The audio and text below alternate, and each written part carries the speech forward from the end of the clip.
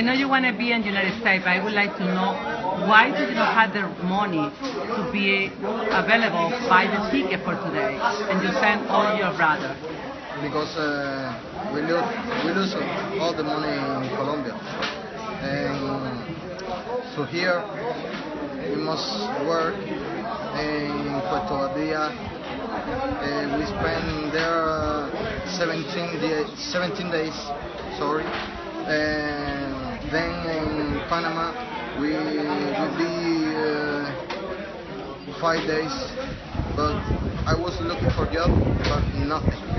Without paper, it's impossible. Okay, but how you lose the $4,000 in Colombia? Because the policeman talk about money, the driver, money, the people who's driving to you, money, all the people just talk about money with Cubans.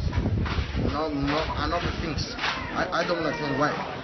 And it's paid to him, paid to him, paid to the driver, paid to the police, paid to the people where you're waiting for the boat to go to La Miel.